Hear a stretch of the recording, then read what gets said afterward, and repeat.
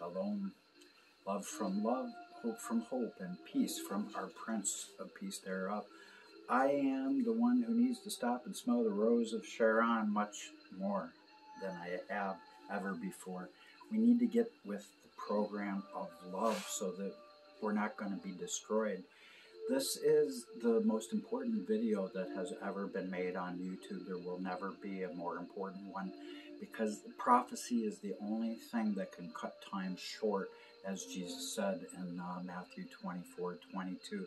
And the Lord has shown me what to do here, but I can't make people watch me. People have disowned me, and they're spitting at me because I preach that God loves everyone equally, and people are far too apostate to receive that message. This is about the survival of all people from World War III. So I suggest you lose your obsolete, backwards religiosity that would just cause your own death. So know, for all the people of Russia, the truth is this. Rasputin, he accurately predicted that there would be 2 world wars, and then the third, the worst, would come. And this is what he says about it. So it came to pass that Gregory Rasputin of Russia predicted these exact latter days by stressing in 1912 that his mother Russia would receive really bad troubled times in the end days unless the future king of his homeland of the north, the king of the north, unless he did not embrace the temptation of not sticking with the Lord's most glorious faith of love. And he said that when times draw near to the abyss, man's love for man will turn into a dry plant and would cause a total of 3 world wars. 2 of them have already passed, but the one for Putin is just beginning. And he said of that third war that a third hungry snake would be crawling along the roads of Europe to leave nothing behind but ash and smoke. And after he spoke after he spoke of the kingdom age, Gregory Rasputin said, and by the way, go see that movie Kingsman with Rasputin in it. Man, I love you. I forget your name, the actor that played you, but the guy that played Rasputin, man, he did a great job. I'd give him an Academy Award easily. And I understand that in real life, Gregory was assassinated, but he was a hard guy to put down. And praise God for his resilience. And so shall his prophecy now find the resilience it needs with the Russian people. People of Russia, listen to Gregory Rasputin. And he said this, and I have tried not to change hardly any of his words to keep it as authentic as possible. And so he spoke of the kingdom age, saying that by God's word that the golden time of peace would be able to arise as a phoenix from the ashes, but the world would be written in the veinest blood imaginable up until that point. And he added that a third fire would also be so bad it would burn up the ashes of the other 2 wars' ashes. And he said that there would be huge mountains of corpses in the third war, and their blood would stain the waters of the Neva. So he cautioned all of his beloved Russians to turn around, or else he said it would come to pass that there would hardly be any rest for the living, and there would absolutely be no rest for the dead, since death will soar freely in the heavens and fall as the thickest gross darkness over all people, exactly as Isaiah 60 foretold. And Rasputin added that a multitude of radioactive poisons would end up embracing the earth like a passionate lover. And you know, he did not even know about radioactivity back in 1912. So this was from the Lord, people. And if you don't believe this, hear the rest of this. And in such a deadly embrace, Rasputin said the heavens would find the breath of death most disgusting, and in the springs of water they will turn most bitter of wormwood's Chernobyl glory of toxins rejoicing. Chernobyl means wormwood, and wormwood means vice versa. And many of those waters, he said, would be far more poisonous than any rotten serpent's blood. For thanks to the king of the north, his own Russian people shall end up dying from water and the air. But the propaganda that they'll be saying is that they only died of heart and kidney diseases. And such bitter waters of the king of the north's legacy of death will even infect time itself. For such bitter waters will give rise to some extremely bitter times ahead. Even the plants of Russia will get sick and die one by one, and forests will only become huge cemeteries, and people stunned and poisoned by the god-awful poisonous rains, they'll wander aimlessly through the dry trees. And one man will be desired by 7 women, because so many men will die, as Isaiah 4 foretold. But Gregory said, then the time of peace will come only if change will come. But otherwise, if no change comes, the world will be written in blood if people will repent not of their lovelessness. And when the 2 fires of the first 2 world wars go out, the 3rd fire of Daniel 11 in the latter days, Daniel 11:6 says, in the latter days, that it will happen by incineration. And few people and few things will survive until the end, as the Word of God says. But all of that will remain. Everyone left that survived will have to go under a new purification of living underground before the new earthly paradise above could ever be. And in those days of the King of the North, he said, the time will come when the sun will start crying and his tears will fall on fiery sparks, burning plants and people. The deserts will advance like raging horses without a rider, and the pastures will turn to sand, Gregory said, and will become the rotten navel of the earth. The tender grass of the meadows and the leaves of the trees will then disappear, said Rasputin, for 2 deserts will rule, only 2, the desert of sand and the desert of night. And life will go out totally under the burning sun and ice cold. The air that enters our lungs to carry life will one day bring death. And the day will come when there will be no more mountains, no hills, no lakes, no seas that are not shrouded in the ominous breath of death, he stressed. And all people will breathe death. They won't have a choice. And all people doing that will die of poisons that are filling the air.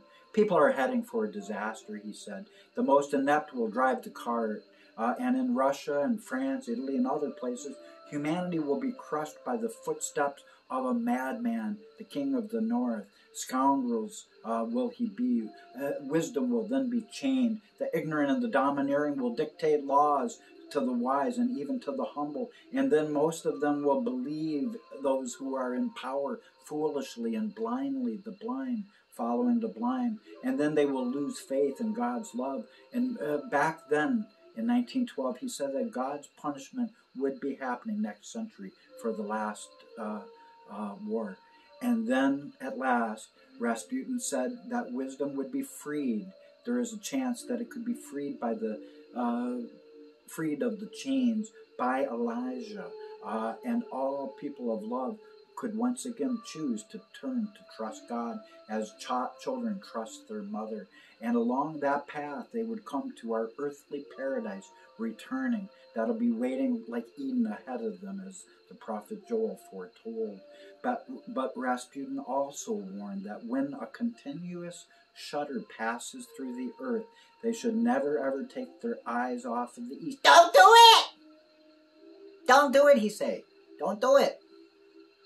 For from the east, Israel, because I'm sending Israel messages that their Israel has now been changed their name to Chrislam, Isaiah 62:2, because they have inherited all mankind, Isaiah 54:3.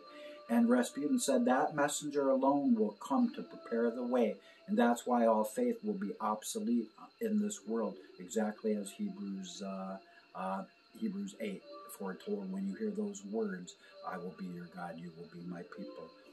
And because his message will at first be refused, and he foresaw that people would not accept this message of love at first, he said that if Russians repent not of their lovelessness, so shall it be that the seas will end up entering cities and houses like thieves, and lands will become salty, and salt will enter the waters, and there will be no water that is not salty. Salty lands will bear no more fruit, and if they do, it will be bitter fruit, poison fruit.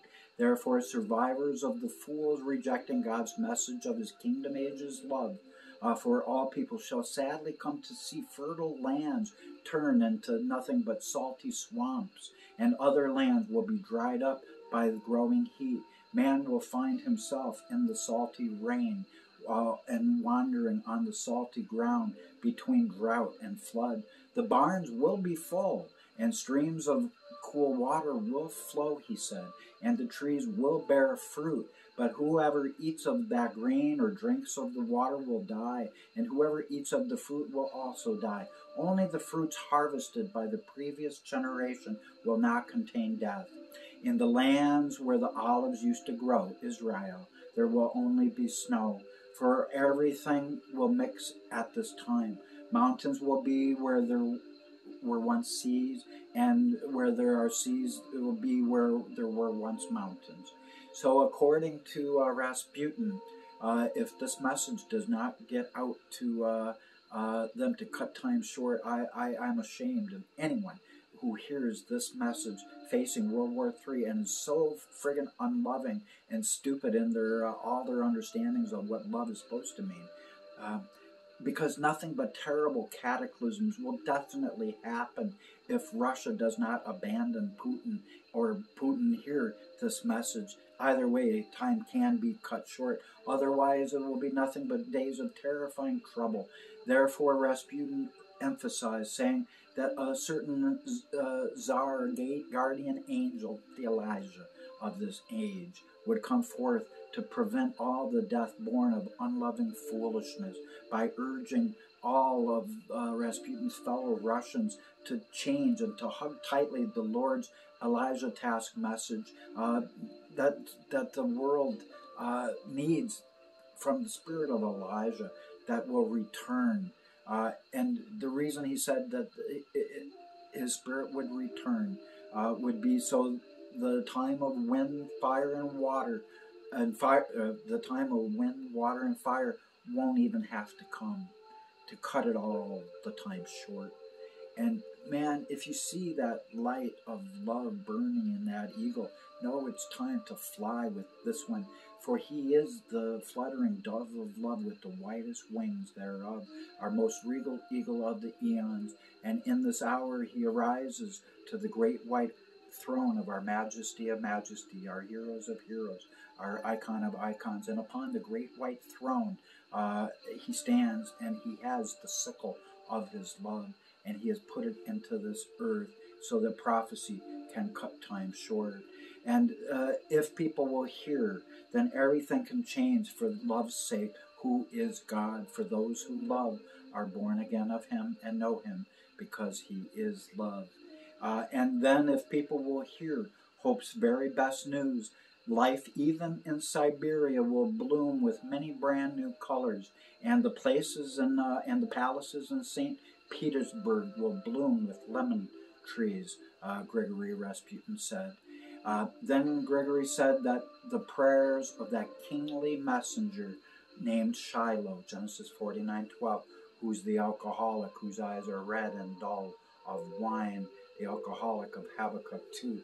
The vision was written for the appointed time at the end, so those who read it, they may run at this vision of Rasputin. My God. And that the prayers, my prayers, will be carried away by the wind. And with the wind, God will be able to return his mercy if people will just start living for love by returning his terrifying anger. God says, I'll return my terrifying anger. I'll stop the fast rising great tribulation if my people will give me the desire of my heart to be loving people. Vladimir, don't raise up the Kodiak rabid sleeping bear. Raise up a teddy bear. That is, you could be the leader of love. Baba Vanga saw it. I do too.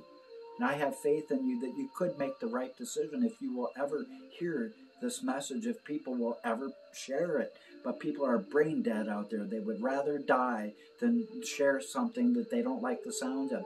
Oh, you mean God loves everybody equally? Oh my God, false prophet!